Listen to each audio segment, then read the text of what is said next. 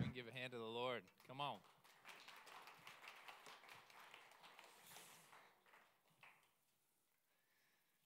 You guys pray with me. Father, what a good reminder that you're bigger than all that's going on in this world because you are sovereign over all.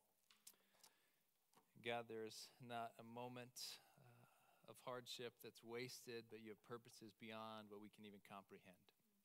And God, we cling to the promise that you work all things together for the good of those who love you and who are called according to your purpose. So, Father, we always gather with hope. No matter what's going on in the world, God, we, your people, always have cause to celebrate. We always have hope to cling to that will never fail us. We thank you for that truth. We pray, God, you would remind us this morning of our ultimate call and what it is that you have told us to be about as we are passing through this world.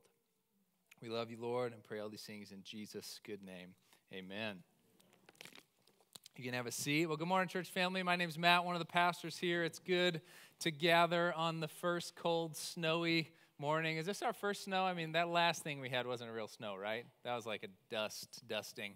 It's like the first maybe real snow. Well, we're in a teaching series called The Heart of Redemption Church, and we've been looking through our vision, mission, ministry philosophy, and our values. And it's really important for us, I think, to be reminded on a regular basis of what we value most and why we do the things that we do as a church. I think if you grew up in the church, you weren't really trained to ask the question why. Like, why do we do this? Why do we do church the way we do church? What's the purpose of all this? Like, you just kind of did it because that's what was normal, right? You just kind of got swept up into a tradition and you don't really ask why. But we as a church want to be always asking the question why?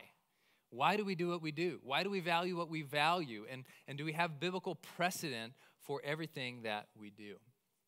And if you start reading the Bible from page 1, you see that Scripture from the very first pages casts a vision for us as humanity to be a people who would be fruitful, who would multiply, who would fill the earth and flourish, living simple lives under God's rule and God's blessing.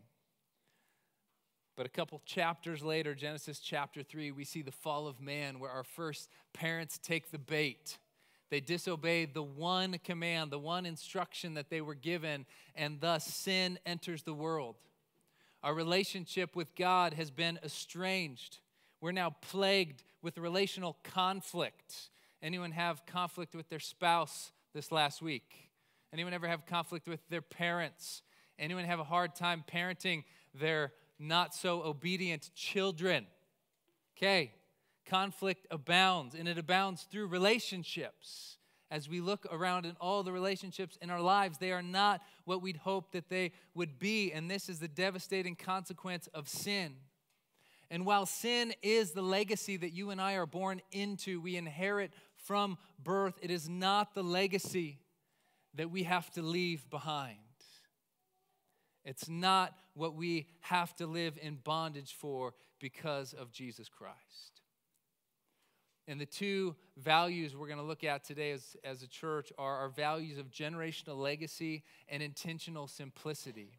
So let's just go ahead and dive right into generational legacy. We have a summary on our website that reads like this. I'll put it on the overhead too. It says, we will joyfully embrace God's mandate to invest spiritually into the next generation. We will focus our energy on discipling followers of Jesus to embrace biblical priorities, biblical parenting, biblical manhood and womanhood, and biblical marriages that reflect God's good design. Do we talk a lot about the Bible? Yes. Our desire is to equip each individual and family to see the gospel have generational impact, faithfully passing on the good deposit that has been entrusted to us.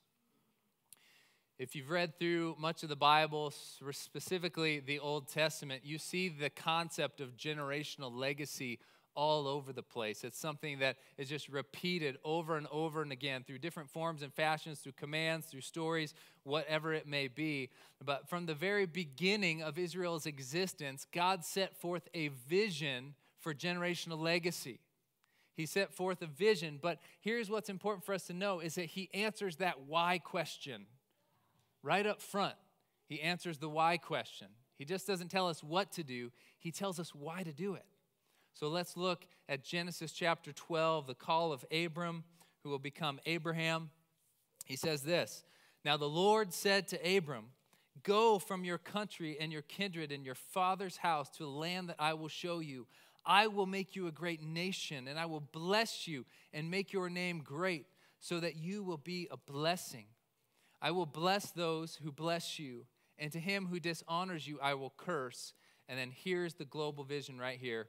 "And in you all the families of the earth shall be blessed." Why did God call Abram to become the father of Israel? So that all the families of the earth would be blessed. That's the vision. That's God's heart, that we would flourish as families here on earth. And as God's people began to grow, he gave them more and more instruction on what it would look like to be families that flourish under God's rule and blessing. In 1400 BC, God gave Moses these words after delivering the Israelites out of slavery in Egypt. Deuteronomy 6. These should be familiar words to many of us. "Hear, O Israel, the Lord our God, the Lord is one. And you shall love the Lord your God with all your heart, with all your soul, with all your might. And these words that I command you today shall be on your heart. You shall teach them diligently to your children, and shall talk of them when you sit in your house, and when you walk by the way, and when you lie down, and when you rise. You shall bind them as a sign on your hand, and they shall be as a frontlet between your eyes. You shall write them on the doorposts of your house and on your gates." So here we see God instructing his people, and he starts with the heart. Love God, love your Maker with everything you are, with your entire being. Keep his commands, his rules. They're good for you. They're the guides through which you will flourish. And then pass them on. Pass them on diligently to your children. Continue to pass on the faith. And yet, at this point, we need to pause and recognize that on our own, as evidenced through Israel's history, we can never do this. You and I, in our own volition and in our own strength, cannot obey this command from the mouth of God. We simply can't do it. And again, Israel's history of just this cycle of falling away from God and coming back to God, falling away from God, coming back to God. I think a lot of us have seen those cycles even within our own families, have we not? Maybe in your own life, you've kind of experienced that. Where it's like, man, I love God so much in this season, and I don't know what happened. And then he brought me back. It's just, there's this nature, this cyclical nature of being hot and cold. Then at the peak of Israel's history, as they're established as a nation and they're a kingdom in 980 BC, we see the psalmist Asaph repeat the same biblical theme of generational legacy. Psalm 78, he says, "Give ear, O my people, to my teaching. Incline your ears to the words of my mouth. I will open my mouth in a parable. I will utter dark sayings from of old, things that we have heard and known that our fathers have told us. We will not hide them from their children, but tell the coming generation the glorious deeds of the Lord and his might and the wonders that he has done. He established a testimony in Jacob and appointed a law in Israel, which he commanded our fathers to teach to their children, that the next generation might know them, the children yet unborn, and arise and tell them to their children." Why? "So that they should set their hope in God and not forget the works of God, but keep his commandments." And here's where we see they failed historically to do this. "And that they should not be like their fathers, a stubborn and rebellious generation, a generation whose heart was not steadfast, whose spirit was not faithful to God." All right, so once again, the scripture tells us, pass on the glorious deeds of the Lord. Tell the next generation, even the next generation not born yet, of all the things that God has done, so that we might continuously place our hope in God, not in the things of this world. But time and time again, Israel failed. The fathers of Israel failed in their spiritual leadership, and they failed to leave a generational legacy of blessing. Now, if you were to stop and look at your own family tree, how many of you would say, man, like my family tree is filled with a strong legacy of faith? Would we have anyone in the room who would say that? Like, raise your hand for real. Like, it's very few, okay? It's very, very few when we look at our own family and see a strong legacy of faith. And I think that there's reason for this, but again, it's something that just goes to say that we have a sin nature, and left on our own, we are selfish, sinful people that will always live for number one, which isn't God, it's me. And yet, here we're called to live for the hope of the future generation, and that the hope and source is only found in God himself. And here's the good news for you today, is that even if you don't have a strong family lineage of faith, that you feel like, man, I was just raised in the ways of the Lord, my parents were models of Jesus to me.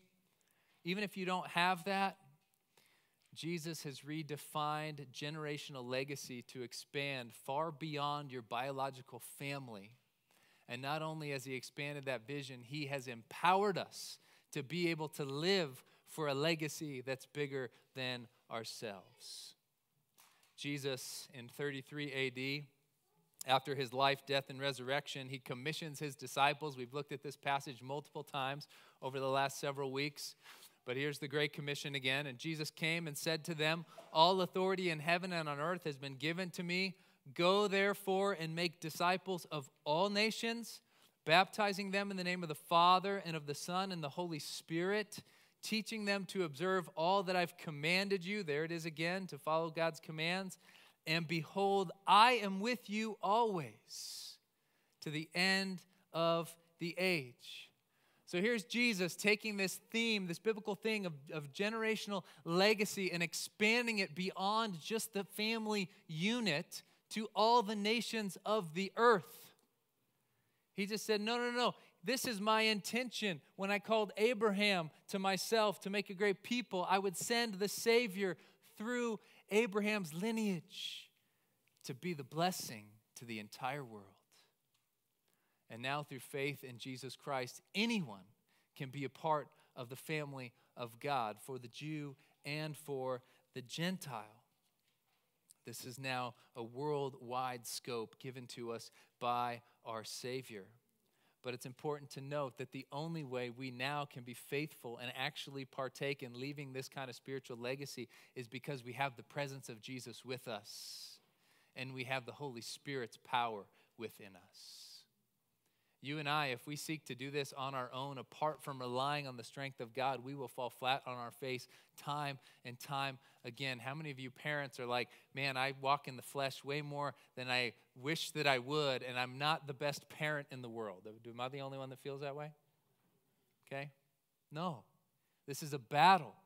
But we do have the presence of Jesus. We do have the power of the Holy Spirit to equip us and empower us to do this. Not perfectly, but in a healthier way than we would have ever been able to without him. Let's look at the Apostle Paul, who Jesus called to himself, empowered by the Spirit to leave a generational legacy. One of his spiritual sons, he had many, but one of them was Timothy. And Timothy he calls a son. He wasn't his biological son, but he was a spiritual son. And here's Paul's instruction to Timothy in 2 Timothy 1, 13 through 14. He says, follow the pattern of the sound words that you have heard from me in the faith and love that are in Christ Jesus. By the Holy Spirit who dwells within us, guard the good deposit entrusted to us. Again, it's about being in Christ and being empowered by the Holy Spirit. And then in 2 Timothy 2:2, he goes on to say this. He says, Timothy, don't just do it yourself, but pass it on. He says, what you've heard from me in the presence of many witnesses, entrust to faithful men who will be able to teach others as well. And so put the multi-level marketing scheme picture up there. So check this out. Anyone familiar with MLMs? Huh? Anybody? We can laugh. It's okay. Okay. Anyone in MLMs? Don't raise your hand. We don't want to know. So here's the deal. Paul, obviously under Christ, one of his spiritual sons was Timothy. There was Titus, there was others. But he's saying, Timothy, entrust and teach those who are faithful what you've learned, and make sure that those are able to teach others as well. So you see this multiplication effect taking place in passing on the faith to the next generations. And there's a book that I really enjoy. It's called Personal Disciple Making, written by Chris Adsit, and he's real involved in Campus Crusade ministry, which is now Cru. But he set forth this comparison to really illustrate the power of multiplication. He says there's two different ministry strategies. Let's hypothetical take two different ministry strategies. The first one is kind of your mass evangelistic campaign. This is your Billy Graham crusades. This is your Greg Laurie crusades in modern day history. Now, let's say you're a part of that ministry and your goal is to see 1,000 people come to Christ every day. Does that sound like a good goal? Sound like a big goal? Yeah, no one would be like, that's horrible. Like, awesome, 1,000 people a day coming to Christ? We'll take it. Well, check this out. At this rate, it would take 14,000 years to reach the current population of this planet. That's not taking into consideration the fact that the daily population growth rate is 220,000 people. Does that 1,000 people a day sound like a big goal anymore? No. It's crazy. You look at the numbers and you're like, wow, even at that rate, like we are fighting a losing battle. And the other thing we've learned from these evangelistic crusades over the last 50, 60 years is that they leave people as spiritual infants. They don't ground them in the Word of God. They don't ground them in the importance of being involved in the local church. They lack discipling and growing people up in the Lord. Now let's look at the power of multiplication. Let's say you went out and you reached a neighbor for Christ. You shared the gospel, you shared your testimony. They come to believe and receive Christ as their Lord. And you take a year and you invest in them spiritually. You teach them the commands of the Lord, as we see in the Great Commission. You teach them how to read God's word and how to grow in Christ. You teach them how to have spiritual conversations with those in their lives and to proclaim the gospel. Say you invest them for a year, real intentionally. Then the next year, you both go and do the same. And you both reach one person for Christ and you invest in them. And then it doubles every year like that. Do you know that in just 33 years, you would reach the current world population for Christ through that model? Not only that, but everyone in that process would have been discipled. They would have been mentored. They would have been poured into and grown deep roots in their faith and been equipped to reproduce their lives. And even if after that 33 years, the world population went from 6 billion to 10 billion, it would only take one more year and the whole world would be reached. That means in a lifetime, the world could come to Christ through a multiplication ministry strategy. Again, it doesn't always work so nice and neat, right? It's not like this is how it plays out all the time. But the purpose of me sharing this is to really illustrate the power of multiplication and why all of us need to be actively involved in growing and also pouring out into the lives of others. Not just making converts, but making disciples. That's really important. And now I want to ask you a strange question. Are you more like the Sea of Galilee, or are you more like the Dead Sea? Okay? Some of you laugh because you know where I'm going with this. Others of you are like, I've never heard of the Galilee and the Dead Sea. What are you talking about? It's Middle Eastern geography. But here's the deal. Chris Adsit in his book continues to give this comparison. He says there are two large lakes in Israel, the Sea of Galilee and the Dead Sea. The Sea of Galilee has a number of rivers flowing into it, and to the south, the Jordan River flows out of it. It's a beautiful, healthy lake full of aquatic life. The Jordan rolls southward for about 60 miles and then into the Dead Sea. Several other rivers flow into the Dead Sea as well, but it is a rare body of water in that no rivers flow out of it. Because of this, the mineral content of water is extremely high choking out all possibility of life. They don't call it the Dead Sea for nothing. And now is the point where we're all going to feel conviction. He says this, many Christians, like the Dead Sea, always take and never give. They have sat in churches, prayed, and studied the scriptures for years. They could pass on so much that would feed life to new Christians, but nothing flows out of them. We gain wisdom, knowledge, and experience, not only that we can benefit, but also that others can benefit when we pass it on. And that would just be a question I would have for all of us this morning is, are you in any way, shape, or form involved in spiritually investing into somebody else's life? Are you intentionally pouring out what you yourself have received from Christ, even into one other person's life? Or are you in a place where you're like, I've never been invested in? If that's you, let us know. We'll connect you with somebody. We'll walk you through growing in Christ. But I would argue, church family, that the true test of a mature Christian is their ability to pass on what they have learned to others. And not only their ability, but their active involvement in doing so. And here's what I believe with all of my heart, that it takes all of us investing into one another and to those who come to Christ for us to be a healthy, thriving church that leaves the kind of generational legacy that Christ calls us to do. And here's the thing, I want to encourage you, because a lot of people would say, I don't know how to do that. It's not rocket science. It's not complicated.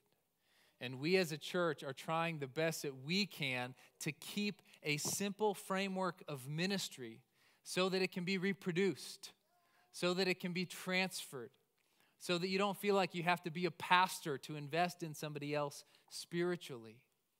And that brings us to our next core value, which is intentional simplicity. Now, before we get into this, I just want to ask, how many people can guess what the graphic on your notes is? Any guesses? Who said that? What did you say? A trellis. Boom. First guess. Everyone else was like, I have no clue. And then the gardener showed up and told us what was up. That's a trellis, and we'll get there. But let me read this paragraph about intentional simplicity. It says, we will fight to maintain a simple but focused schedule and ministry framework in order to enable each person to focus on those things which are most important, following Jesus and fishing for men. We will strive to maintain a simple and pure devotion to Christ. Now, the day that the early church was birthed was a pretty unique day, the day of Pentecost, right? The Holy Spirit comes upon the disciples, they're praying, they begin to praise God in all these different languages. Like it was a unique day in history. However, there are some principles that we can draw out of that day, because we see this both and dynamic here. We see Peter preaching to the thousands the gospel, but then we also see the ramification of their faith in the gospel. So let's read Acts 2, starting in verse 41. Peter's just done preaching. It says, so those who received his word, the gospel, were baptized. And they were added that day about 3,000 souls. So, hey, we'd celebrate that day, right? 3,000 people put their faith in Christ. But then check out the result. And they devoted themselves to the apostles' teaching, to the fellowship, to the breaking of bread and prayers. And then jumping down to verse 36, it says, and day by day, attending the temple together and breaking bread in their homes, they received their food with glad and generous hearts, praising God and having favor with all the people. And the Lord added to their number day by day those who were being saved. This was an exciting time to be a part of the church. Does it not sound exciting?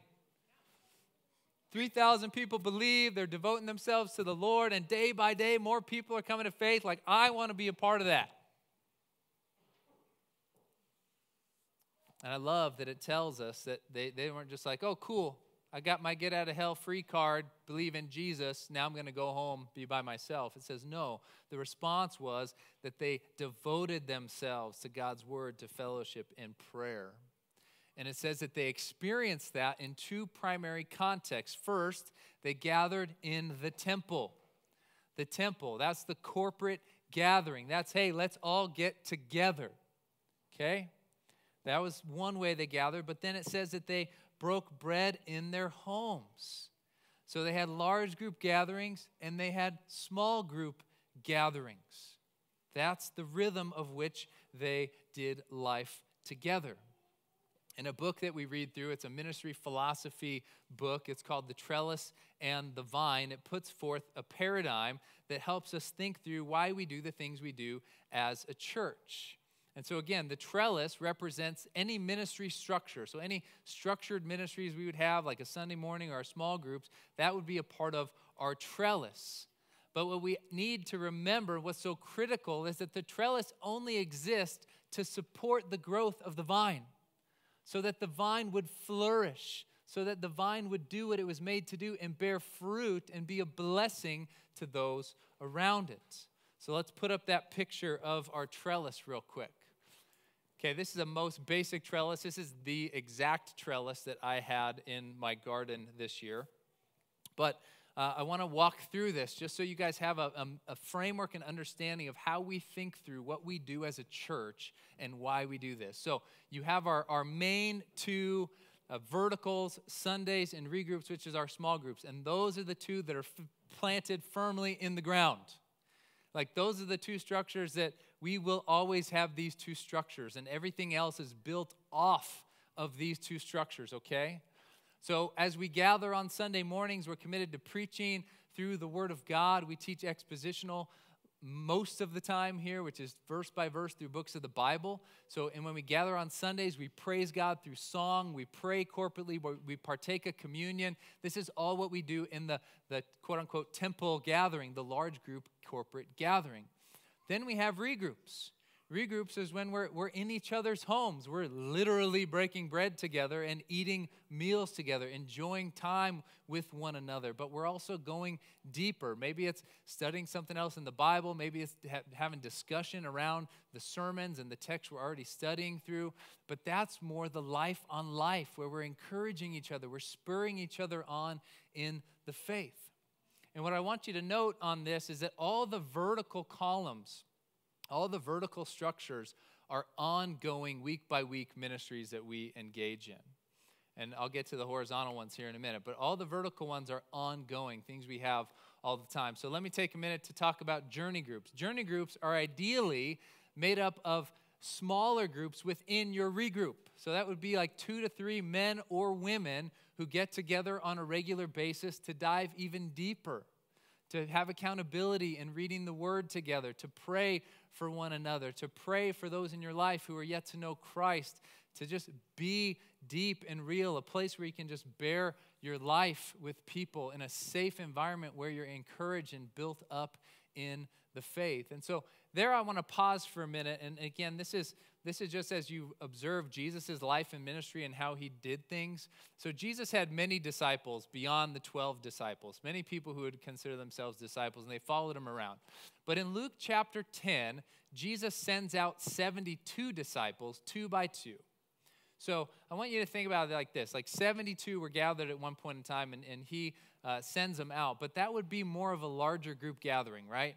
Like how many of you guys could fit 72 people in your house? I couldn't, okay? Maybe a few of you, but I can't, okay? So 72, there's this group. Then he had the 12 disciples. Now, how many of you can fit 12 people in your house? Okay, everybody in the room. If you have an apartment, you can fit 12 people in an apartment, right? Jesus had his 12 that he engaged, that he really invested in. But then when you get over to that journey group, Jesus had 3 who really were his closest companions. He had Peter, James, and John. These were the guys that got to experience the most. They saw the most. I just read through the Transfiguration the last week, and who's with Jesus on the mountain? It's Peter, James, and John. Okay, that he had his closest inner circle. And that's really a ministry framework we want to say is, hey, different things take place in different contexts.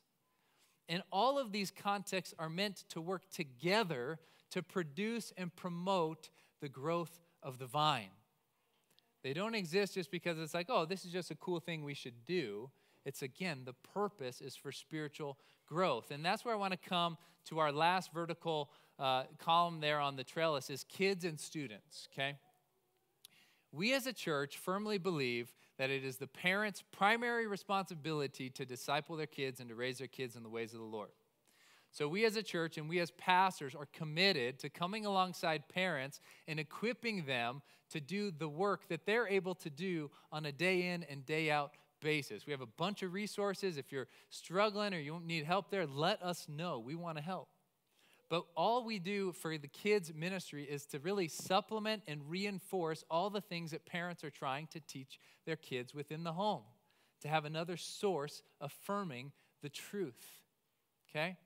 And now the student piece and the kids, this is both important to note, is we live in a world where we are losing the battle for our youth, are we not? We are losing the battle. And it's depressing. And I would say mostly it's because of the deconstruction of the traditional family unit. That's why.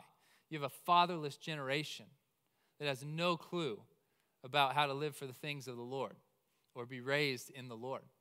But for us, we put students on there as an ongoing investment because we realize not only do parents of teenagers need others to come alongside and encourage them, because that can be hard, right? But there are thousands of students in this city who are being raised in faithless homes. Where do those kids go? Where do they go? What if they have no one to turn to in their home? We as a church need to be there for them. We as a church need to provide a platform to invest in the spiritual lives of the youth and to intentionally go out and find them and to love them and to encourage them in the hope of the gospel. So that's why we put that as a vertical rung. It's something that we are committed to as a church. Again, the vertical are ongoing ministries, and then the horizontal are ministries that are kind of like one-off type ministries. And let me explain what I mean by that. So Belong, that's our membership class. If you've been here any length of time, you're going to hear us talk about Belong. You're going to hear us rag you about getting into Belong and going through our membership class. And it's not just because we want to have an awesome membership roster. It's because we want you to understand who we are as a church, what we believe, what we stand for, how we do things. And if you align with that, we want you to be a part of it. But if this isn't the church for you, that's okay. Tell us what you're looking for. Maybe we'll be able to direct you in the right place. But we want everyone who's here and who belongs to Redemption Church to say, man, I know why I'm here, and I'm excited about being a part of what God's doing through this church.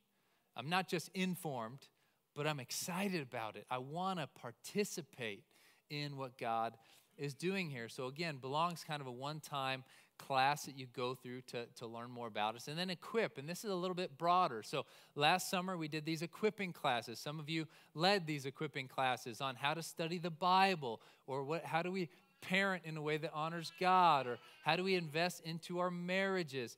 What do we do about finances? All these kind of things. These are all just classes based upon biblical principle, but also practical needs within the church. We say, hey, we want to invest in you so that you have the tools to thrive as a follower of Jesus and lead in the way God calls you to in all the different avenues of leadership God has placed you in.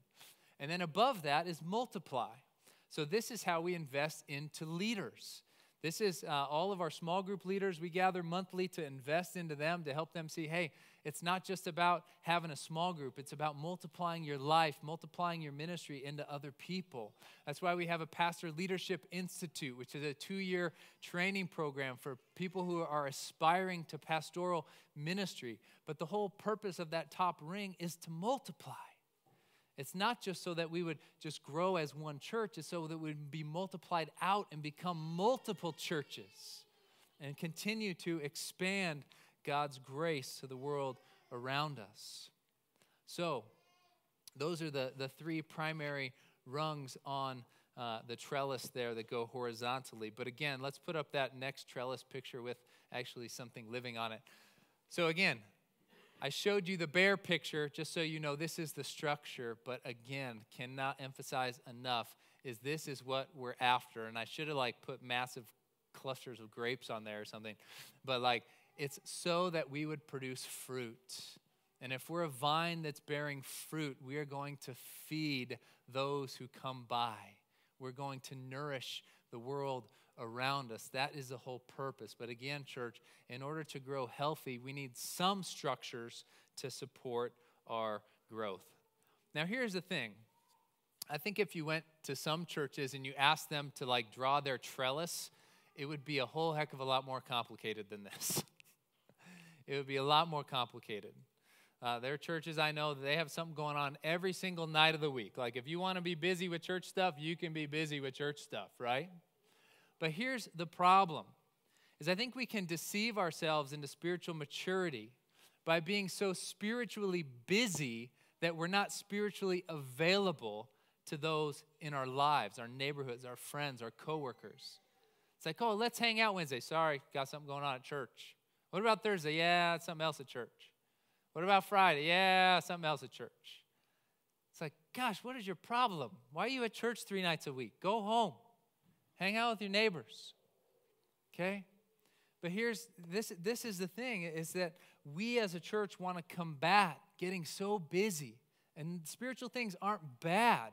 We just don't want to be so busy and filled that we don't have any margin in our life for what God has also called us to do.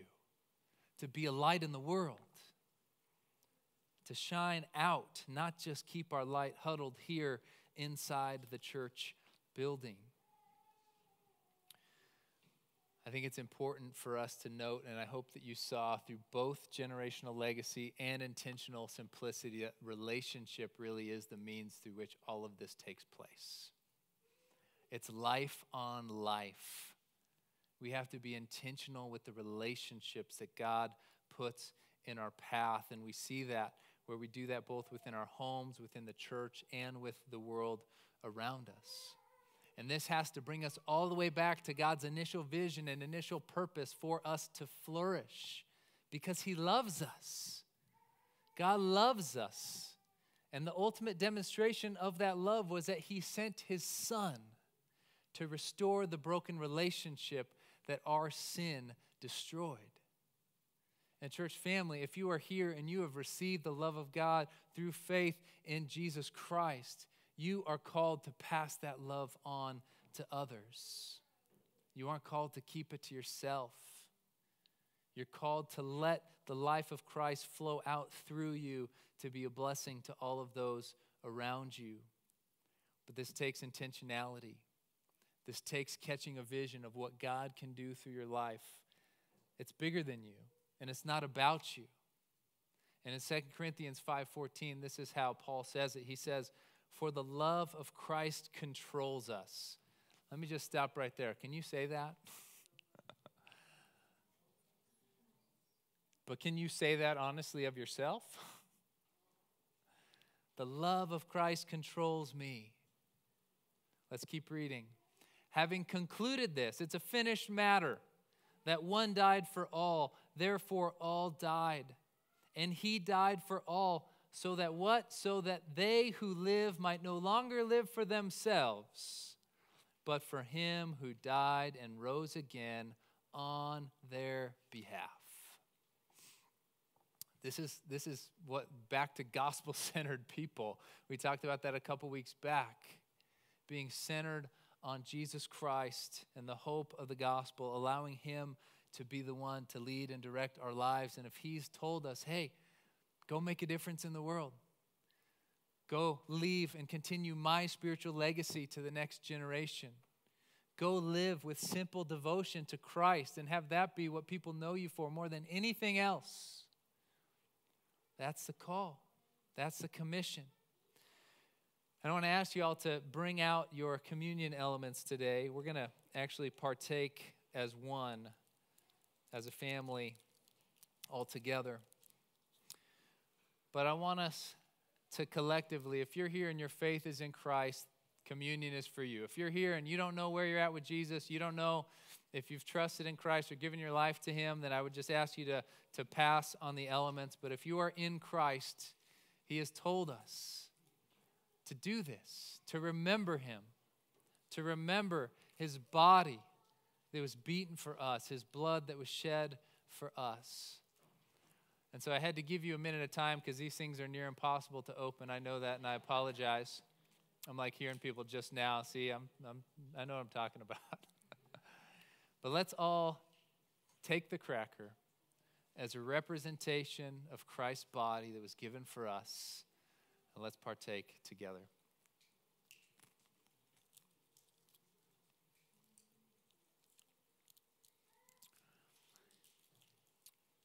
Jesus likewise took the cup and he said, "This is the blood of my new covenant, which is poured out for the forgiveness of many." So again, if you are in Christ and you are trusting that his blood has covered your sin, let us partake in remembrance of his great act of love.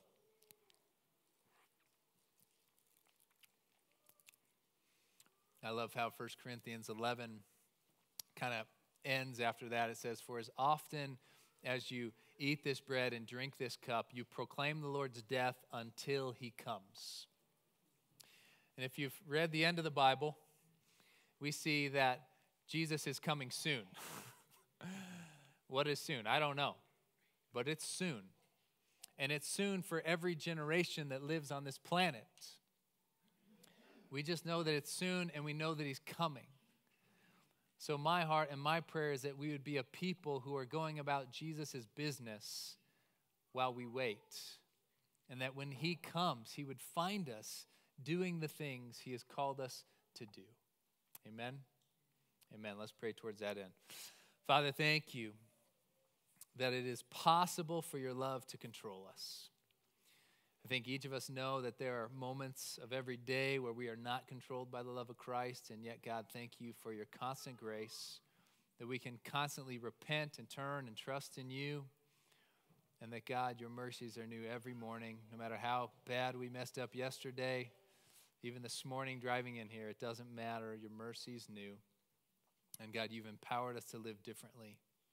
So I just pray we as your church would be those who shine your light brightly in the midst of a dark world, that you would remind us of the hope that we have through your promises, through the greatest act of love in the gospel, that Jesus laid down his life so that we could be forgiven of sin and have a future hope beyond our wildest imagination. So, Father, would we just sing the simple words of this song now unto you as a reflection of praise flowing from our hearts. In Christ's good name, amen.